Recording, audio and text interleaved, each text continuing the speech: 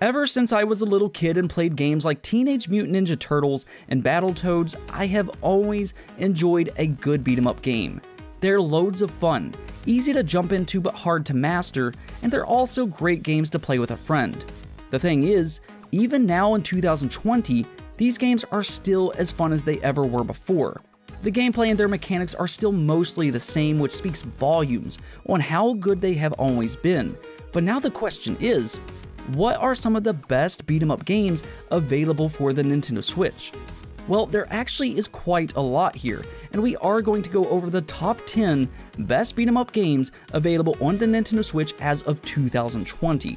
Now do remember that this is only my opinion, and yours may be completely different than mine. So if I do miss any of your favorite games, let me know in the comments below so we can all discover those games as well. With that said though, let's get right into the list. At number 10, I have Ninja Saviors, and unlike most beat 'em up style games where they have you playing on a 3D plane that you can move up and down in, instead the Ninja Saviors is just a bit different and has you entirely on a 2D plane moving left to right. That may seem odd, but it makes up for this by throwing a ton of enemies at you from either side, including a lot of environmental hazards, so you're always engrossed with a lot of action. You have an armor bar that acts as life and a battery charge which allows you to use specials, and by keeping track of these can be a matter of life or death.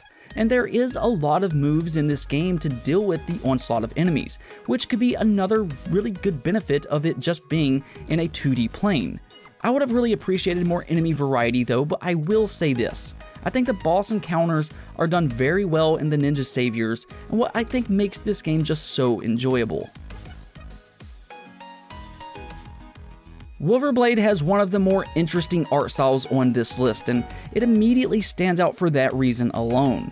You'll either love it or you'll hate it, but beyond just the art style, there is much more to this game. It is an absolutely brutal and gory game where you dismember your foes. The combos aren't insane or anything, but you can use wolves once per level to destroy everything in your path, so you must choose when to use this very carefully. And if you build up enough rage meter, you can become a menacing threat to everything that stands in your way, speeding up the pace immensely.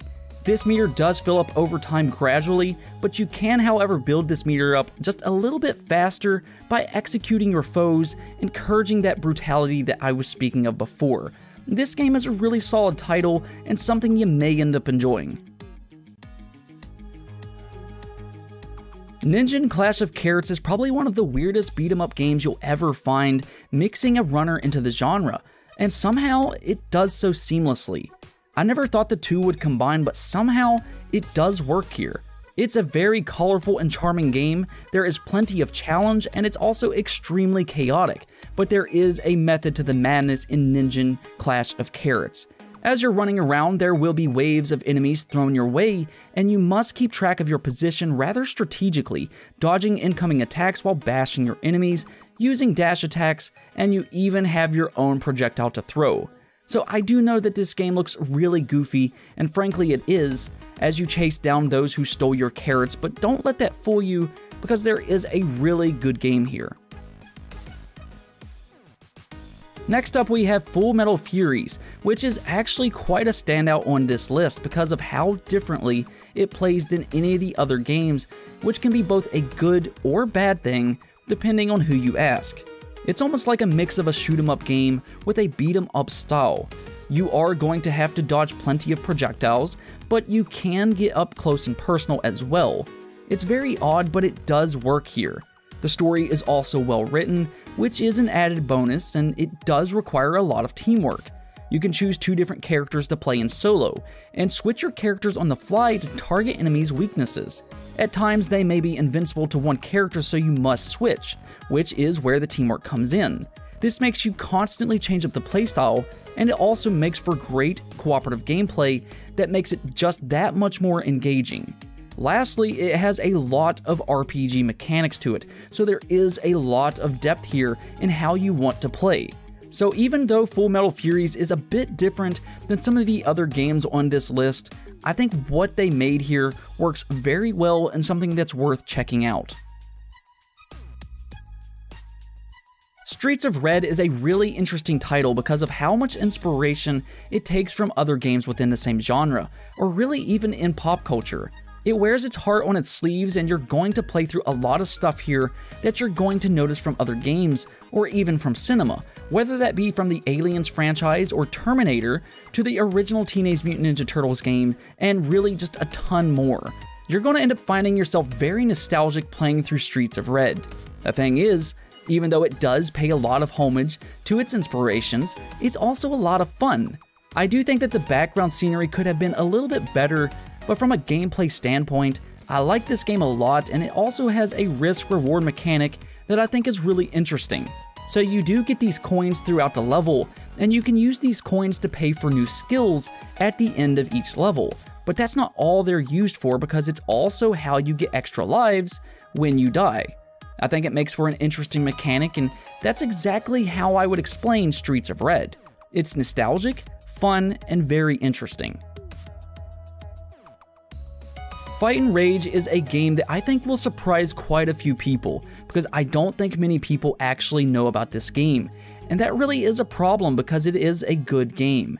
It was only developed by one person, which makes it even more impressive, but it is a true love letter to old school games of the same genre. This is very evident from the pixelated art style, and it even tries to add scanlines that was in older technology. I personally think it's very visually pleasing, but it doesn't stop there either, because the combat is also a lot of fun with big combos, a parry system, and you can do plenty of juggles. You can choose one of 3 characters, all of which are very unique. Whether you want to play fast-paced with some chaos or a tank like Bruiser, you can absolutely do that.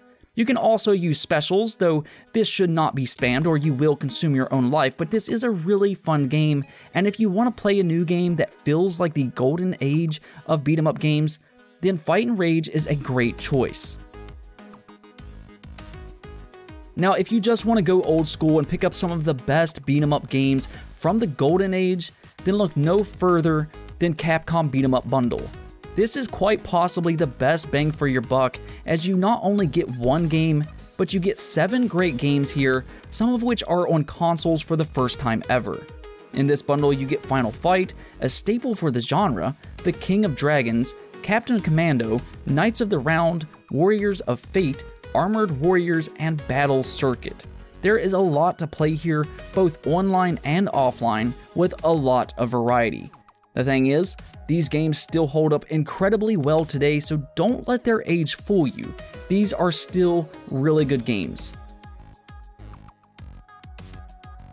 For the next 3 games, I actually consider them to be the big 3 beat-em-up style games for the Nintendo Switch, or more or less the 3 must-haves for any beat-em-up fan, and the first one up is River City Girls. This is an excellent beat-em-up game that I think is going to take a lot of people by surprise. Now, River City Girls is actually a spin-off of the old Kunio-kun franchise, but instead, this time around you are playing 2 girls in which are just trying to save their boyfriends. The story is pretty goofy, but for a beat-em-up game, I think it is enjoyable with the crazy girls and trying to figure out what happened. And then there's also this art style. It mixes this old school pixelized art style with just stunning colors. I love the way this game looks, it just pops off the screen, but most importantly, in how it plays. Right out of the gate, you can choose one of 2 characters, both of which plays very differently from one another. There is a dash in this game, and you can unlock plenty of new moves as time goes on. I really enjoy this game a lot, and I think it's a must-have for any fan of the genre. Castle Crashers is easily one of the best beat-em-up games to ever be made, and probably one of the reasons it continues to be so successful on every platform it releases on. The original did release 12 years ago in 2008 for the Xbox 360, and since then it's pretty much went to every platform.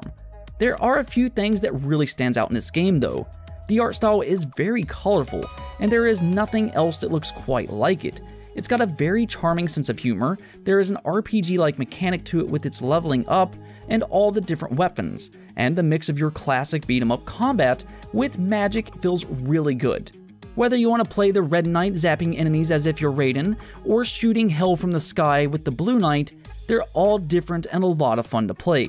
There's also plenty of extra characters to unlock, which is another reason that there's just so much replayability in Castle Crashers HD. If for whatever reason you still haven't tried this game out, do yourself a favor and go play Castle Crashers. And number 1 on this list goes to none other than Streets of Rage 4, the old school Sega beat 'em up. Beat 'em up fans probably know about this legendary franchise very well, considering the Streets of Rage franchise is widely considered to be one of the best of the genre to ever be made, and has inspired so many that has followed. You may have grown up as a Sega kid, or maybe you played it in the arcades, but you know how fun these games were. Sadly though, this franchise vanished into the sunset for decades, but it has finally returned in all of its glory, and it's better than ever. Anytime a franchise of this caliber comes back though, there is always going to be fans just a little concerned if it will be as good as it used to be. But in this case, Streets of Rage 4 easily is, and I can't stop playing this game. As for the mechanics, they are brilliantly done here. You have a typical punch button that you can throw some combos in while mixing in some throws, but you can also use a defensive special or even offensive. Though by using this, you will be consuming your own life bar, or actually potential damage. You can regain this by punching your life back up. However, if you get hit before so, then you lost all of that life, making the risk-reward of specials very thought-provoking. Streets of Rage 4 can be a very challenging game, though the combos are a lot of fun to pull off. Plenty of characters to play with as well that all has their own unique playstyle, and yes, one of those does have a run ability.